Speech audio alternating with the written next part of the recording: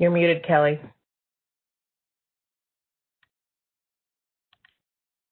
Welcome to today's United Nations Behind the Curtain conversation, brought to you by the George Washington University Center for Career Services. My colleague Tara Dupre and I are delighted to be joined by 3 global good professionals, each of whom have worked in the UN system and who will share their advice and perspectives with you in an open and casual format.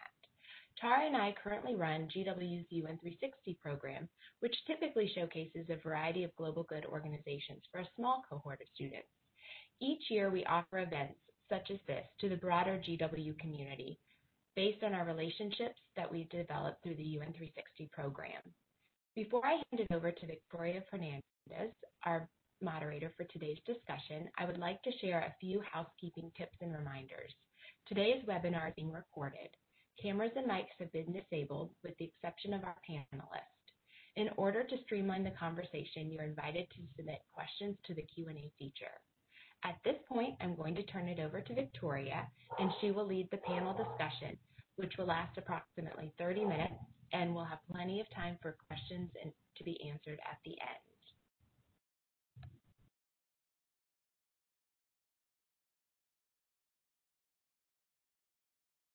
Good morning, everybody. And it's great to, I was going to say great to see you, but it's great to have you here with us today. We're very excited to have a conversation with you with 2 fantastic panel members who I'll just introduce shortly. Hopefully it'll be an informative session for you. And if you give any questions, as Kelly said, via the chat, we'll be happy to take some questions at the end. We're just going to have a very informal session, and I'll have a few questions that I'd like to ask our panelist members who I'll introduce to you just now. We have Jingsui Wang here, who Jingsui I know from my time working at the UN. I used to work at UNFPA heading up strategic sourcing for a number of years, so looking at how we acquire talent. And Jingsui was one of the wonderful fellows that we had at UNFPA as part of our Young Innovators Fellowship Programme. So you'll hear a little bit more from Jingsui shortly. And I'm also pleased to introduce Joyce Lynn, who's joining us today too, who is one of your fellow GW students and alumni, and who actually came, who I met through our program that we were part of, along with Tara and Kelly, the 360 UN 360 cohort, who came to New York to visit and came to UNFPA, where we talked to them a little bit about what it was like to work at UNFPA and gave them, I won't reveal too much, but a good hands-on experience of what it might be like to work in the UN system. So I won't spend too much more time talking about myself. I'd love to jump in to hear a little bit more from the panel members. Perhaps, Jingsui, you could give a little bit of background of how you came into the UN, and then Joyce, if you could do the same, that would be great. Great. Thank you so much, Victoria. Hello, everyone. We cannot really see you, but it's really good to feel like you are here with us. Really a pleasure to be talking with students from GW University today.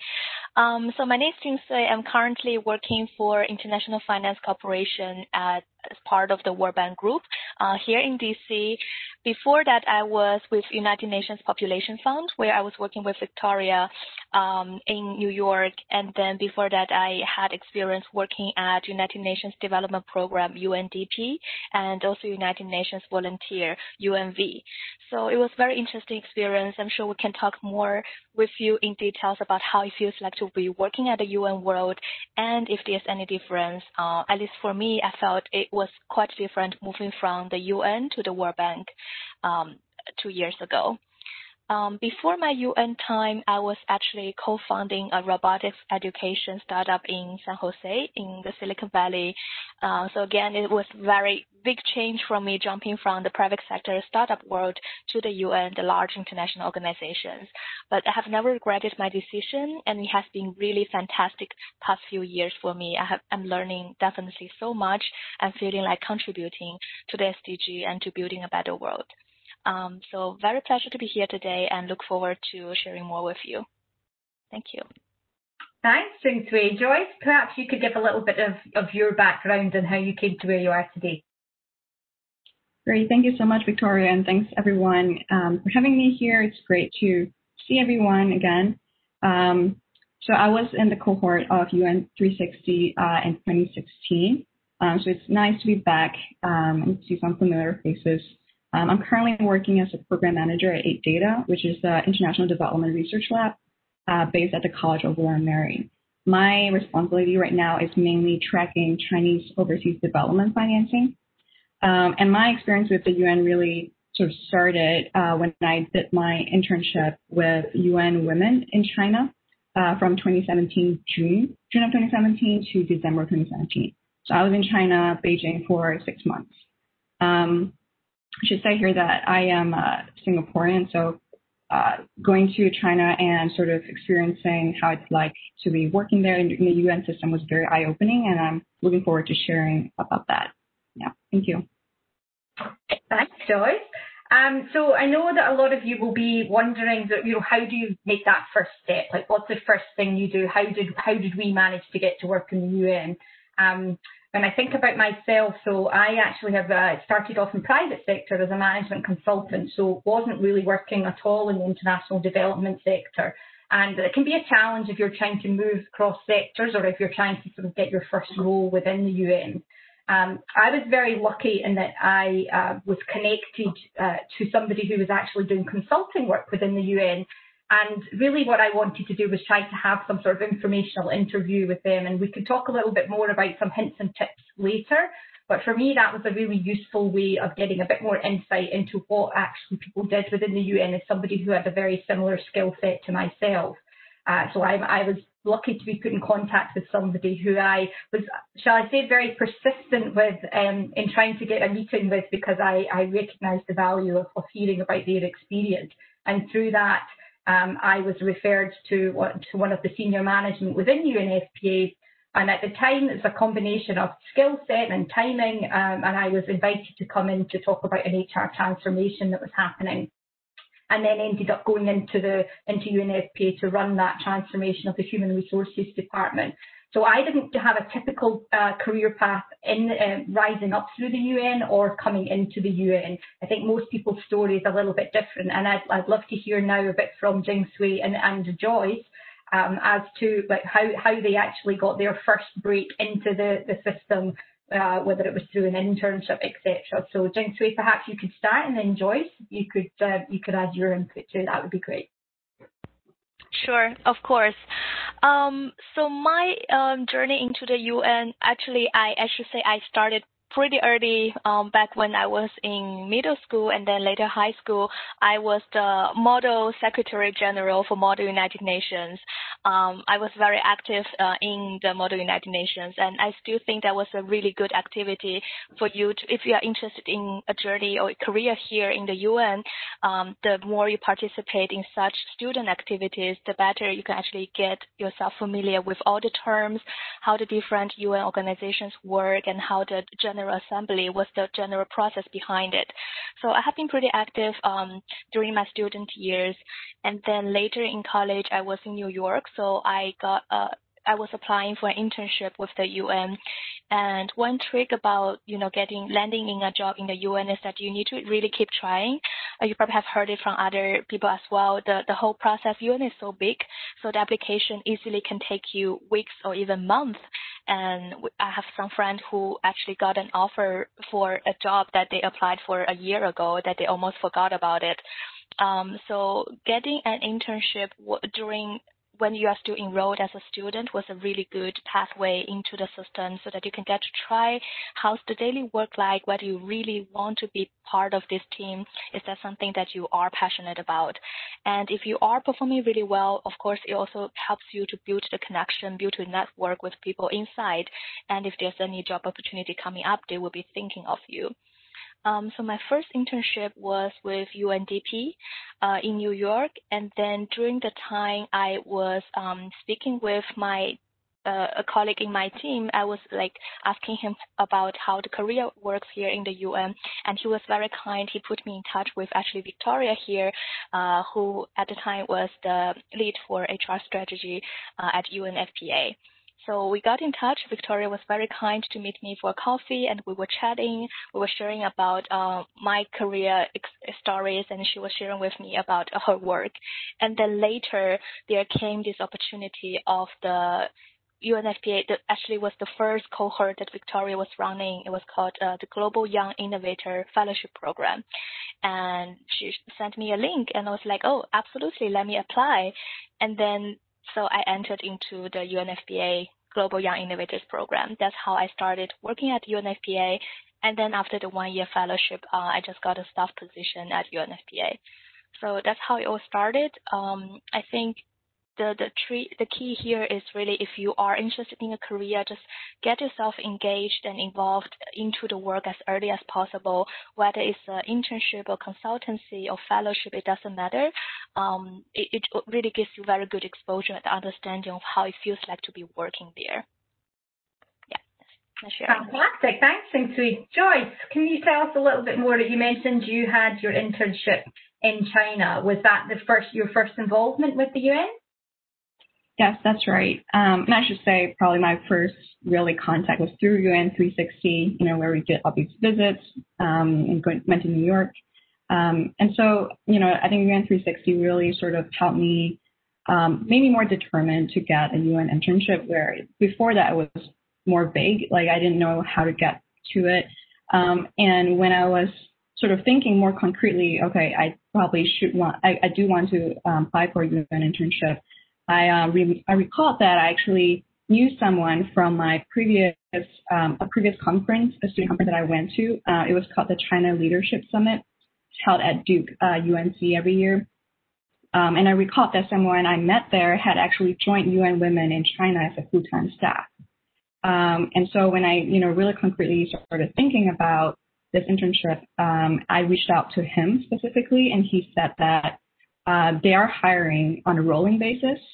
And so, I was thinking of a gap semester anyway, back in fall of 2017. So I applied through the portal. It was like an open application process.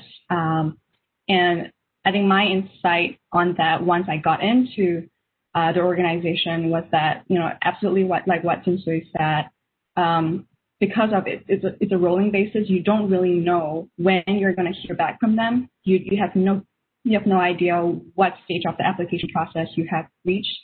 And I saw that when I got in, it's really dependent on the intern turnover. And so if some interns were leaving, that's when they start properly reviewing the applications. And I didn't know that before going in. And so in that sense, I was lucky in that someone was leaving the UN Women in China, and then they were actively looking for interns at that time that I was applying.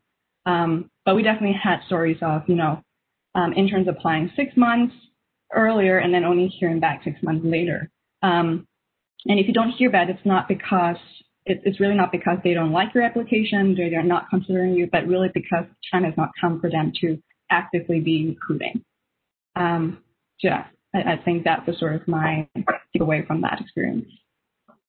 Thanks, Joyce. Thanks, Jing Sui. I think there were some really important points in there when you're thinking about that sort of very first step. And with the internships, as the UN is made up with the different funds and programs, they all run separate processes. So if there's a specific organisation that you are keen to work with, then make sure you approach that organisation directly. Some of them, like UNFP, have an internship database where you don't apply for a specific internship necessarily, but you're part of a database that they can pick from on a rolling basis, as Joyce mentioned. And then others may advertise specific internships as well. So one thing to consider is to look to see whether they're paid or not. It's becoming a newer thing to pay them in the UN system, but traditionally they have been unpaid, and that's obviously something to consider as yourself as an individual as to whether that's financially viable for you. And I think Tara and Kelly might be able to provide more information on if there's any support that the university may provide for people who are doing internships. So it's worth finding out to see whether either your host country or your university do provide grants or scholarships to do internships, because a number of the countries do. I'm not sure right now about whether the States do, but certainly a lot of the European nations provide stipends or grants to help make that sort of more feasible for you.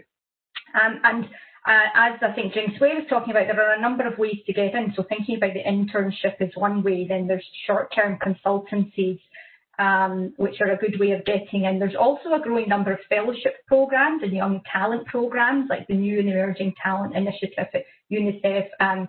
UNDP have launched a new Young Talent Initiative too, and there's a real focus on, for example, diversity and inclusion and disability. So if any of the students listening, come into any of those categories, it's worth having a look at those to see, as well as Jingsui mentioned UNV. Jingsui was a former UNV, and that's a really fantastic way of getting some experience with the UN environment and being able to get into the UN environment if you don't have some sort of previous experience. So I think I'll just throw back over another question to our panelist members and say, maybe Jingsui and Joyce, maybe you could start. If you could tell us a little bit about the hiring process that you went through and any hints and tips that you might have for the students listening to going through that process. Yeah, thanks so much, Victoria. I would say that my experience is it's pretty specific to UN operating at the country level. I just want to make a note here that the hiring process at the country level and then at the regional level, there's regional headquarters, and then at the HQ level, which is New York, might be different, and also different based on the sort of UN agency. And so with UN Women China, when I was applying, I didn't realize this immediately, but later on I realized that they were looking for two different types of interns. One was specifically international interns who are native English speakers, and they're also looking for domestic interns who are native Chinese speakers. And I didn't realize that when I was applying, but after I went in, I realized that there were different job scopes for the international interns and then for the domestic interns. So that's sort of like a nuance that I didn't catch on when I was applying. So I would encourage everyone, when you're applying for a country office, to be very clear during an interview and during the application process, like which bucket of intern are you falling into. And I think, what really helped me was also bilingual in both English and Chinese. And so during my interview, it was conducted in English, but they had like a Chinese staff ask me questions in Chinese. And so I was able to answer that too. And so I think that bilingual skills was helpful in the case of China, and I'm sure in a lot of the country offices where you have to interact with your partners in the local language. So I think that was very helpful. And also I think the other part, the other sort of skills that I thought was helpful was just writing, being very good in writing and communications. And so I was a writing tutor at GW, the GW Writing Center. And I think that part in my resume stood out to them in a way. And because after sort of starting an internship, I was very heavily involved in writing out speeches, drafting out research proposals, drafting out just like various concept notes for the office. And so the writing and communications part became very important. Yeah. And I think the other part that I wanted to emphasize is because of the really quick turnover, well, not quick turnover process, each intern took around 6 months in the office. But because when they're onboarded, we really don't have the additional capacity to train out interns. I think a lot of times we really want interns who are able to start really quickly on the job. And so the learning curve might be quite steep. So during an interview, I think if you can express that you really understood the programs that the office is taking on, I think that would be very helpful because they know where to have you start immediately. Yeah. Thanks, Joyce. That's some really useful tips there. I think especially around the sort of the research and the being specific to the context that you're applying to. And I might add a couple of comments after we hear from Jingsui. Sure. Yeah, so I experienced the interview and selection process when I was applying for internship at the UNDP and then applying for position with UNFPA, and then later I moved to IFC, the World Bank, 2 years ago. So there are some things in common. First of all, for all the three selection process, I did an online test. just answer a few, like a written test, answered a few questions. For the UN world, it is more like a written test, like write a short essay or paragraph about a program, like how would you conduct this program, or what is your understanding to a particular SDG objective, and how would you envision you realizing it in a particular region. It's more like a programming for the UN versus for IC, the written task was more technical. As you know, for the international finance institutions, IFIs, there were a lot of testing about your data analytics skills and basic Excel. If you are applying for any job requires data processing, then either using Tableau or Power BI. So there are also some technical part that they want to ensure you have met the basic standard before they will move you to interview process. So after the written test, then there were 2 rounds of interviews for all the positions I applied to, and one round was usually with a panel with like 3 or 4 members. They will ask you questions from different angles. UN is typically competency-based interview questions. So they will ask you, for example, give me a case when you were a leader and you encountered challenges with your team, and how did you get over it? So like you can just go online, look for competency-based interviews and get prepared. There is a pattern of how you can answer to that, like the STAR pattern, give a situation, the context, your action, and what's the result. So you can absolutely get yourself prepared for those kind of questions. For IC or for other IFIs, I think it's less common, or it's not like a absolutely 100% competency-based interviews. People will be asking you more like technical questions, sometimes particular to the area of work. But as long as you know your stuff well, you can also get prepared for that. And then after 2 rounds of interview, basically you will just go back home and wait for a call from the hiring manager saying congratulations. That's it. It all sounds very, very straightforward there, Jingxui. I think there were some really valuable tips there, and just a couple of things that I might add and that we could probably send you after. So if you look, for example, on the UNFPA career site, there's a fantastic career guide there which has a lot of good advice around preparation for applying for roles, and certainly around the sort of competency-based interviews and the kind of things that the UN looks for.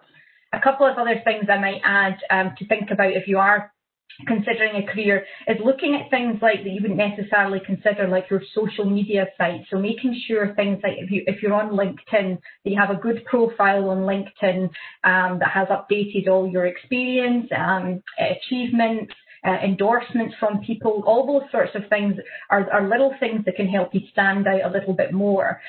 It's a good idea to research the organisation well and make sure you follow them on social media so you understand what's happening in that specific organisation if you're targeting, a specific area. And there are lots of resources that can help you in terms of looking for positions and things. So Impact Pro, for example, is a great one which goes across the whole of international development, the impact area, and it's great to have a profile on there. There's also a lot of additional resources on there that can help you to prepare for job interviews, and really specific to what does the UN look for versus just kind of general career preparation.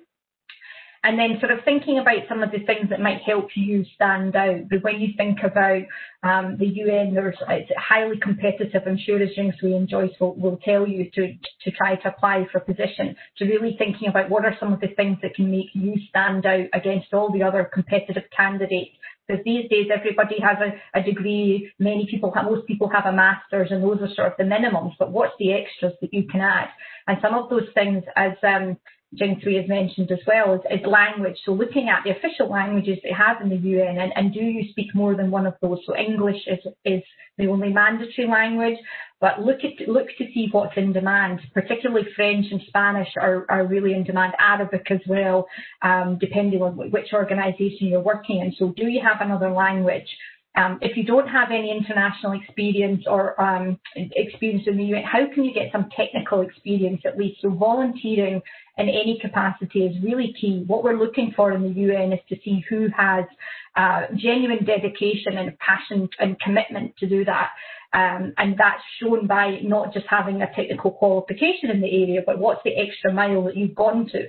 So really being specific about which area you want to look at. So thinking from a UNFPA perspective, looking at, well, what are researching the organisation, looking at the vacancies that are there and saying, okay, what's in demand and how does my profile fit with that? So take a job description from there that's of an area you're interested in, whether it's public health, whether it's in data analytics, and look at the position description and say, okay, well, where do I meet? What do I meet in this already? And where's the gaps? And how can I address those gaps? Is it that I need a second language or third language? Is it that I need some volunteering experience? Can I do a qualification or a certification? There's some fantastic online courses on Coursera, which is, many of them are free. So during lockdown is a great time to add to your already many courses I'm sure you're doing at university. But just looking at the ways that you can try to differentiate yourself from the crowd. So the volunteering one is a really key one. Being able to and willing to go to a hardship duty station. If you can show that you're willing to do that, then that's something that will differentiate you, because many people want to work in the UN but would like to be based in New York or, you know, some of the city locations. So those are just sort of some things that I think it's good to think about to try to make your application stand out. I guess the last one I would say was, with your CV, make sure that it's an achievement-based CV. So as a recruiter, I want to see not just what you did, but how well did you do it? You know, so showing what the results were and how well you achieved what it was you set out. That's what really makes a CV stand out to me, not just a list of tasks that I did, but I want to see, did you increase, numbers of people hitting the website, or did you manage to improve communications with people living in South Sudan, whatever it is, but showing what the actual outcome of the work you did. So I think that's really key to make sure that you have an achievement-based CV. Now I'm going to have a little, how are we doing for time? I think we're okay. We've got a couple more questions maybe, and then we'll hand over to see what questions that you have out there. So how important is it to have experience abroad to be a competitive UN applicant? And if so, what sorts of experience do you recommend? Well, I think we could maybe, Jingswei, what are your thoughts on that? Maybe Joyce, you could jump in, because I think you've both worked in different countries to where you've come from. So. Yeah, I think international experience is absolutely super critical for a career in international organizations. One, you are demonstrating that you are mobile, you're willing to move around just to be where people need you the most locally. And second, you're also demonstrating through your international experience that you have a good understanding of cultural diversity, that you will be open to working with people coming across from all the various cultures, which is really key to working in international organizations. Very often, like in my team currently, we have 10 people and we have 15 nationalities. Of course, some people have dual nationalities, but it's just like a really diverse background, and you have to be ready and willing to be working with them. So for myself, I had some exchange, like again, back in middle school and high school, that what really helped me was my involvement in Model UN, and then I was an exchange student overseas, so that I was able to demonstrate that I had a really good understanding of working in a very different cultural language background, a different world, different continent, basically. Then later in university, as Victoria said, volunteer, especially international volunteering experience, can also help you a lot. So I was in Cape Town in South Africa and doing a volunteer teaching work over there. So that really helped me a lot, because through that experience, I see how much local people needed us, and that also affirmed basically my devotion, or affirmed my mission to choose international development as my career, like lifelong career pursuit. If you haven't got that experience yet, just try to build it as much as possible. I know it's really hard, especially now during 2020, that nobody can really move around. If this is the case, then Victoria also mentioned about UNV previously. So UNV is an international United Nations volunteer organization, and they have a lot of volunteer opportunities, and many of them are available online. So you can just go to their website and sign up. They have all the various projects depending on your expertise.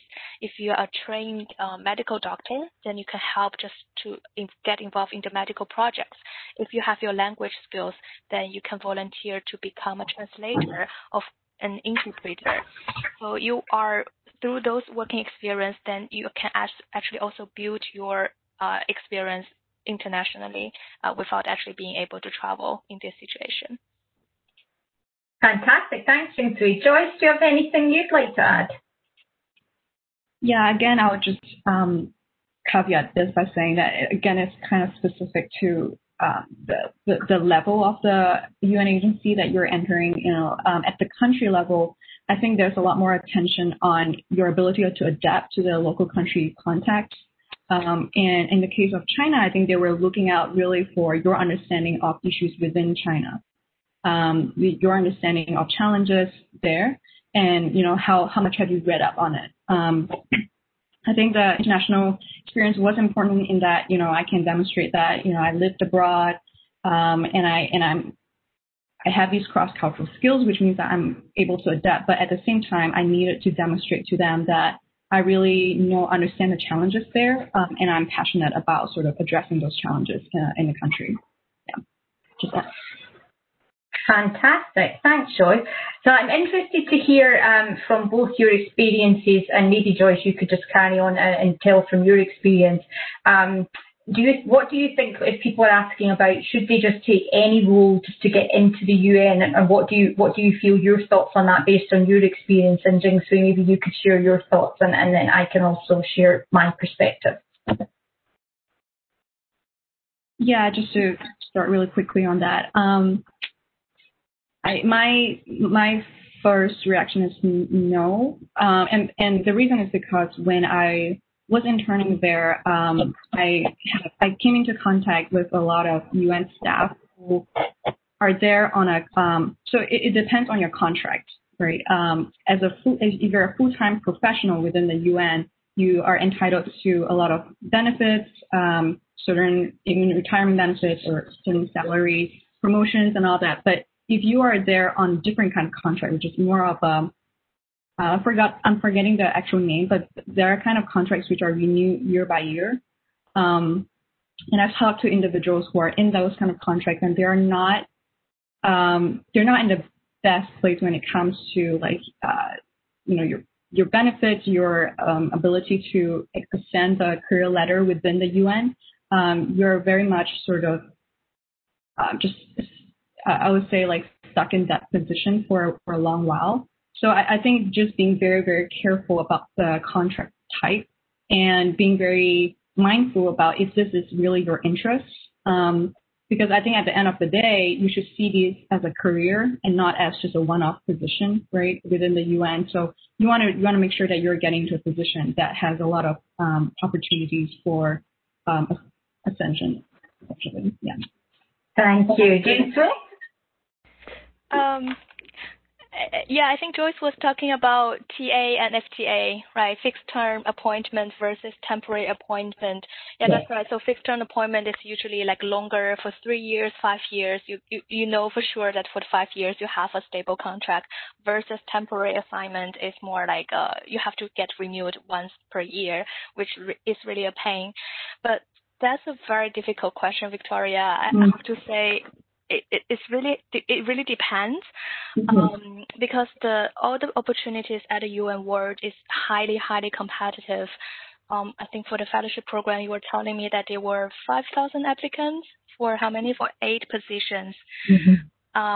And also here at IFC, I am doing a part of my responsibilities is also recruiting. We have recruited a lot over the past 6 months, and for each one position posted in HQ, at least thousands, sometimes even up to 3,000, 4,000, 5,000 applicants for one position. So it's very competitive, and there are different pathways as we introduced. Some people started as an intern, some people start as a consultant, some people start with a temporary contract lasting for 3 months, and it got extended until 6 months, and then until a year, and it got extended until 2 years. So it's really hard to give one-size-fits-all solution. I would say that you know your situation the best. You know what is most important for you.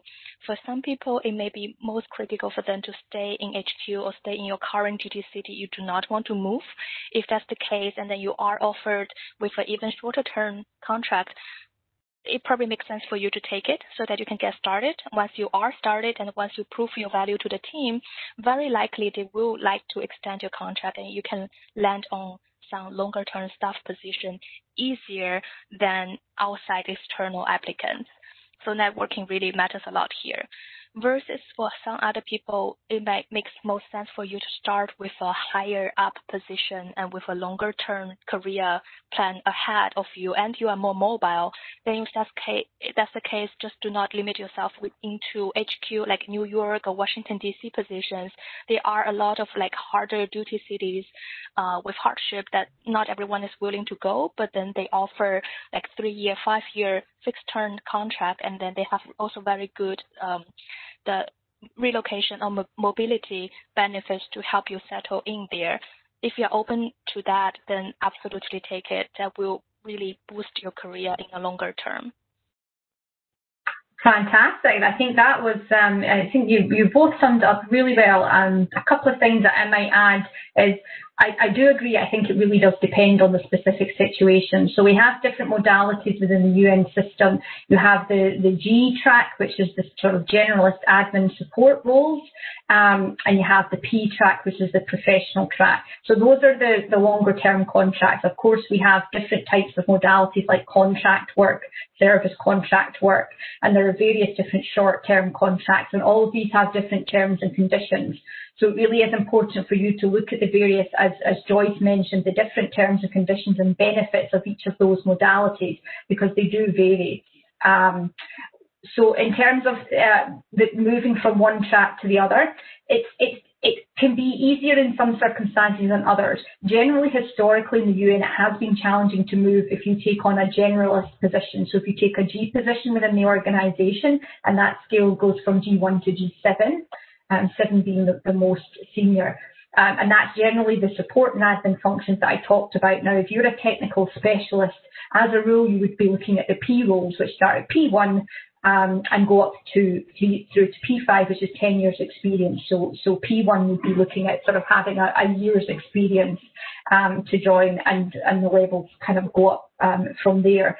So I think you'd have to think very carefully. If the position was in an area that you're very interested in anyway, then it's a good way to get some experience, to get yourself known, to build some credibility, to then be able to apply to one of the different, to move from a G to P. And that does happen, and it's happening more frequently, particularly as the lines blur between the qualifications. So historically, it used to be the G track was more, you wouldn't have a university qualification, certainly not a master's, whereas these days actually now many generalist staff actually do have the qualifications that professional staff have. So the lines become blurred and more people do move across. I think that Jingsui raised some really great points as well, thinking about, what is it that you are prepared to do to get into the system, and is it, can you take on a role that might be in a hardship duty station to get yourself into working in the system? Because making the first break in is always the biggest challenge, and then once you're in there, it does become sort of a lot easier. So I think it really does depend on your own circumstances, on whether you have a family that you might be able to take somewhere or that you wouldn't want to take somewhere, whether you're willing to do work as an internship that might be unpaid, or whether you're willing to try to do a UNV role where you do get a stipend. It all really depends on your circumstances. So yes, it is possible to move between the modalities, and a lot of people might start as a consultant and then work their way into temporary appointment, which is anything up to 1 year, and then 12 months and above that, the full-time appointment that Jingsui mentioned. And that typically you'll start with 1 year as a full-time and FTA, and then after that you'll be renewed on anywhere between 2 and, as Jingsui says, up to 5 years basis. Generally, it's sort of 2 to 2 years. So none of them are permanent roles as such, but the expectation is that there is a renewal there. So it really does depend on your own circumstances, but just beware that although the official line is, of course, you can take any role and move around, that it can be more challenging from moving across sort of one role to the other. So I have one last question, I think, probably before we throw it over to hear what the students have to ask. And Joyce, we hear a lot of talk about networking and the importance of networking. And what does that really mean to you? And how did that help you within thinking about the UN context, where networking probably hasn't had the same prominence as it has in sort of other sectors? So I'd love to hear a bit more about your experience and any hints and tips that you can share with the students on how to get ahead in networking. Yeah, I think it's important to understand that the UN does not work alone. They come into contact with a lot of different organizations, NGOs, civil society groups.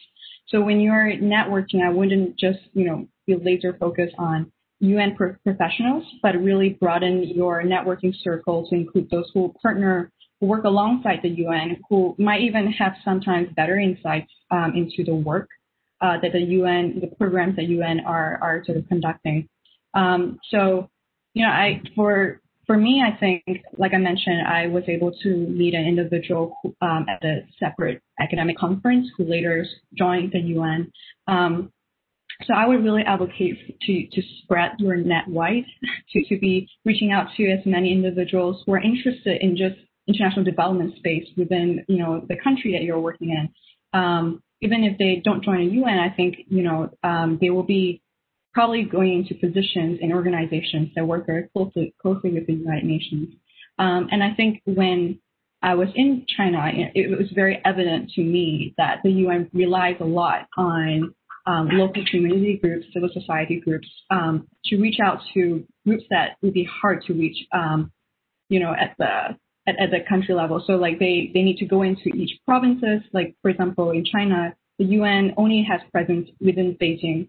Right? It doesn't have any offices in the other provinces. So they really need to rely on other groups to reach those vulnerable groups within those other provinces. And so networking with them, I think, was very helpful in sort of getting a different side of what it's like to work within the UN and in these programs that the UN sponsor. Yeah. Fantastic. Thanks. Jing Sui, what some thoughts from you? I think this is really a buzzword, right? Like any career conversations, we always hear about networking. And I remember when I was trying to apply for a job, I really disliked this word. I really hated it. It just feels like adding a lot of, pressure, and then it's just not a pleasant feeling. But then my way of approaching it is really not to think about like how or who I can approach that can give me a job. Right, just don't focus on just short-term gains. Moreover, networking is really about your genuine interest into other people as a human being, as a professional. What is their working areas, and what are the cool projects that they are working on, and what are the newest developments in your professional areas. And if you do have genuine interest in that, you can actually appreciate and enjoy your conversation.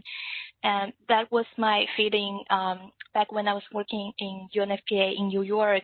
I do have many colleagues that I knew from previous engagements with other UN institutions, and we would just go out for lunch and have a coffee chat, and then just chat about what other people are working on and just share ideas. Oftentimes you can get a lot of inspiring ideas or inspirations for your own work programs through those random coffee chats, and that is really a pleasant thing to do. And of course, everyone knows everyone in this world, in this UN world, and if there's any opportunities coming up, sometimes you can just refer each other. And even as a junior person, I was able actually just to share opportunities with way more senior people than me. I saw a link, a job posted, and say, hey, are you interested? And forward it to them, and then they got their job because of my recommendation, and that just feels really good. So networking, like, to me, it really is about a longer term. Just keep a good friendship relationship with the people that you truly enjoy networking with, rather than thinking about who I can approach that can give me a job tomorrow. Thanks, Jing Sui. And I think that's really important, the point about networking, and it can feel very artificial. and really trying to come from a genuine place. So about building connections and genuine relationships. And I think, one thing that sort of stood out to me in Jingsui was a person who actually approached me. And it's really trying to be doing your research and being very specific to the organisation, but also anything you know about the individual. So the worst thing that you can get is somebody who gets hundreds of emails like this all the time. Is somebody just with a generic email forwarding a CV saying, do you have any positions or blah, blah, blah. Or can I have an informational interview? But people's time is very precious, so you need to show why it's of value to you. And the more you can share your story and a compelling reason as to why you're interested in that organisation, what are some of the specific things about that organisation that you that either appeal to you or that you would like to find out more about, it makes it seem a lot more authentic. It makes it feel like here's somebody who's really genuinely interested, who's trying to get a break and who's done, a number of things to try to facilitate this happening, and they're reaching out, and I think, I'd like to make the time to talk to that person. So if you are reaching out to somebody, whether it's on LinkedIn or whether you've been lucky enough to get some actual contact details from somebody via a career fair or a virtual career fair or something, really when you reach out to them, make it targeted, make it about why you're reaching out to them and what you know about the organisation, and you're far more likely to get success. I'm sure you'll have many people, as we all know, who don't answer or say no,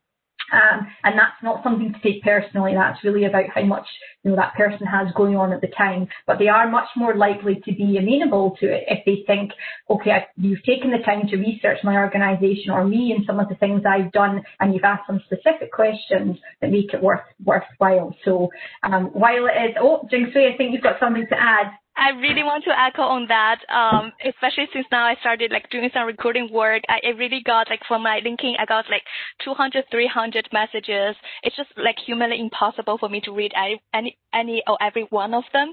But I think that Victoria, is super important to do the research. Sometimes I got questions and those questions absolutely will not get back to. Some people will be saying, hey, so I'm interested in a job in IFC. What profiles do you recruit for? Yeah, So it's such a huge institution. We have hundreds of different departments and different roles. You have to do the research first before asking such general questions. Or sometimes people will just forward their CV and say, what would you recommend as a job for me? Right, so it is not your the recruiters, or it is not your networking people. It's not your responsibility to read your CV and recommend a job for you. It is your responsibility to clarify what job you want to apply to, and then you can approach the right person to understand a little bit better whatever information you cannot get online. Absolutely. Absolutely. Now, I think it would be great to see if there's any questions that we have from the participants. Hopefully we've answered a lot of your questions, but if there is something, it'd be great to hear some questions from the participants. Absolutely, Victoria. You have indeed answered a lot of the questions that have been coming through. Since we're talking about networking, I want to just see if we can add a little bit more detail about kind of the missteps that folks point out or that sometimes occur. So, Jingsui, you were just talking about asking very general, can I reach out to you? Should you even include your CV when you're reaching out to someone you don't know? And I remember, Joyce, you mentioning something about somebody that you had met at a previous conference. Are there places aside from LinkedIn that you would recommend that students consider kind of getting involved with in order to meet people who are doing the work that they're interested in to start to build more of their network outside of LinkedIn? Joyce, do you have any comments that you might have on that? I think one of the things, Joyce, you're there. Okay, over to you. Oh, right. Thank you. Thanks, Sarah, for the question. I would say that I think my interest was always more focused on China. I was an IA major, and my sort of regional focus, country focus, was very much China. And so I was very actively going to academic conferences, student conferences, where the topic in discussion is China, politics, governance, people development and stuff like that. And so I was able to meet a lot of professionals who are working in China that way. And so, again, going back to sort of this dichotomy between country, regional, and HQ, if you are more focused on a country that you sort of want to get started in, I think really building out your network within that country, and especially the international development space within that country, is the most important part. And understanding the networking cultures really vary from country to country. LinkedIn might not work as well, in a country that you want to work in as opposed to the United States, for example. So understanding what is the medium or channel that people are mainly using to network with each other is most important, I think. Yeah.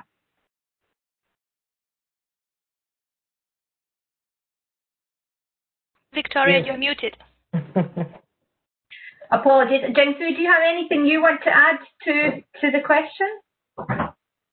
About networking, I think yes, missed it. I mean, I think it's difficult you've got to get the balance right. Like, I think that the important point, as we said, is not just the sort of generic, it doesn't look like I've made any sort of effort, so being targeted. I think what Joyce was saying is really important about the professional networks outside the actual, like the UN systems in the technical area. So, for example, in HR, there are many professional bodies that you can join with and network with people, and it's the same in the technical areas too. So, lots of public health forums and communities, and be active on those. So, those communities, there's a lot of activity on those from an online perspective too. So having an active presence in those, whether it's, and as I think as Jingsu said, it's really important that networking is an investment, and it's not very often a short-term result. So be prepared to invest and see what you can give, what you can contribute to the conversation. So it's not just about, can I get a job? Because, if you can contribute in a constructive way to the conversation, the dialogue in whichever technical area it is that you're interested in, and get yourself noticed, then that can lead to things. So, it really, I think, is important to invest. Make sure you're joined to any professional bodies or organisations that you can join that are relevant to your area. And that could be even around some of the qualifications as well. You can be in contact with people and have access to them through some of the sort of certifications and qualifications that you do.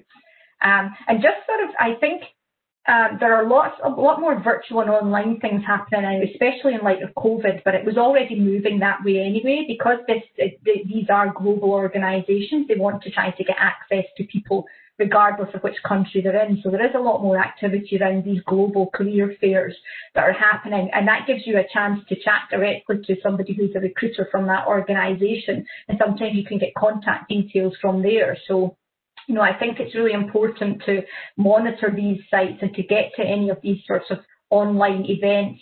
And often they're information sharing too. So there might be one on a technical topic that DevEx, for example, are running. So DevEx are, huge in the international development space. So being there and participating there, you can have access to people to see who the speakers are, and then that might give you people that you could potentially reach out to. Again, having done the research, and again being specific about it and not expecting them to sort of find you a job, as Jingsu said.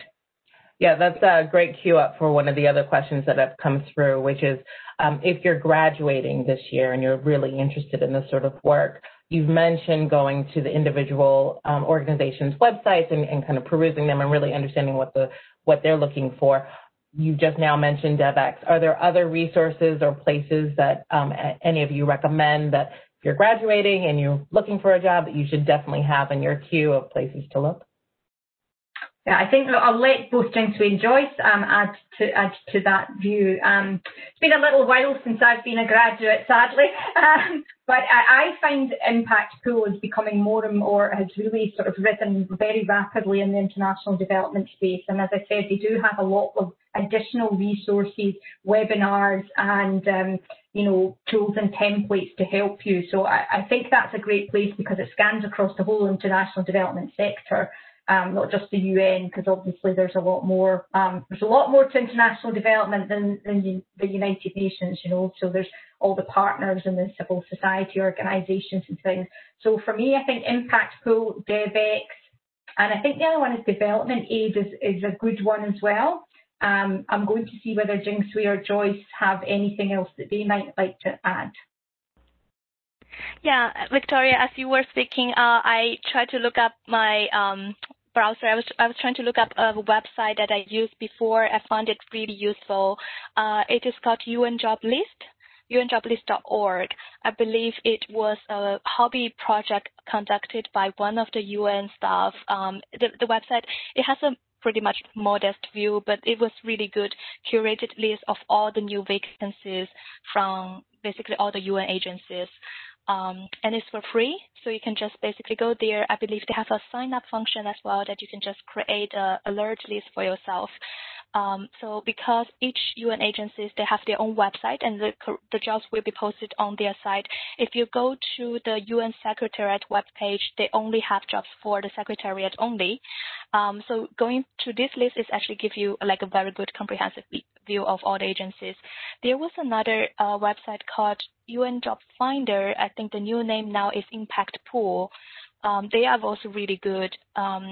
Unfortunately, some of the resources you have to pay for them, but that was also created by a previous UN staff, and he left and created this organization, and I also found it very helpful. Other than these two websites, we talk about LinkedIn. Definitely follow on social media. Organizations usually also post jobs.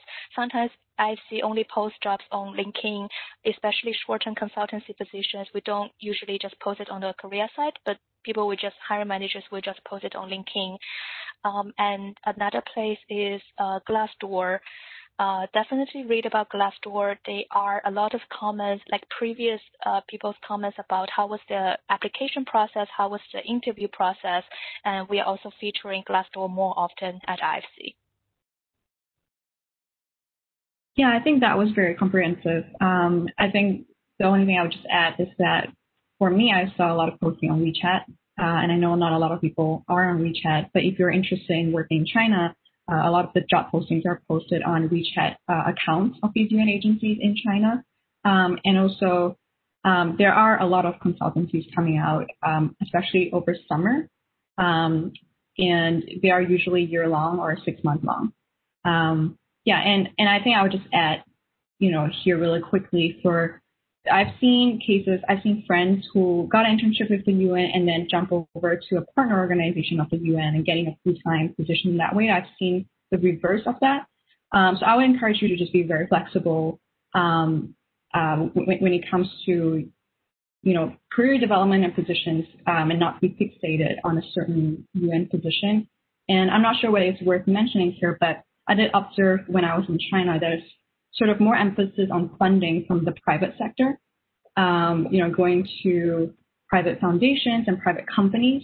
And so I don't know whether it's worth for you guys to consider to even maybe going down that pathway. I think there's a lot of need for private sector expertise actually in the United Nations, especially when it comes to funding and how to approach these different private companies. So just putting it out there. That's great. Thank you. And it looks like there was a question about consultancy specifically, and I think you all speak on that you can find these consultancy opportunities through the websites directly, through all of the websites you just mentioned, that it's in a variety of places. So there's no one catch-all for finding those kinds of opportunities. Another person asked a question about ways to get involved, and so I wanted to make sure we mentioned the UN Association for Students. That is another way for current students and recent graduates, early professionals to stay in the know. It's a great resource to learn about UN opportunities, the work itself, and the way that the organization works. I know that we are down to a minute, and so it looks like it just turned on time. So is there any parting words that you'd like to share? Maybe one do, one don't for students as we wrap this up?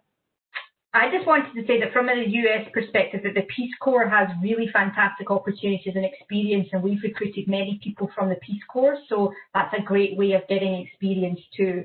I'll stop because we don't have much time and hand over Jingsu. Joyce, any last word? Joyce, would you like to? Yeah, I would just say that I'm happy to connect with anyone if you're interested in talking about UN Women or the UN agencies in China and also Singapore. Yeah, so please reach out if you're interested. Yeah, so the one do and one don't, I would say do be proactive, do reach out, do just keep looking for opportunities, keep applying, and don't give up hope. 2020 is a horrible year. It's really hard on everybody, so don't give up hope. And if you would like, connect with me on LinkedIn. If you mention you're coming from GW Career Fair, I will try to reply to you. Thank you. Well, I think this has been a great conversation, so we'd like to thank each of our panelists. Thank you each for providing such great insights to students. And we hope that everyone on the line has found the conversation helpful, and thank you for tuning in. Best of luck to each of you in your career pursuits, and take good care. Thanks, everybody. Good luck. Thank you so much. Good luck, everyone. Bye. Thank you.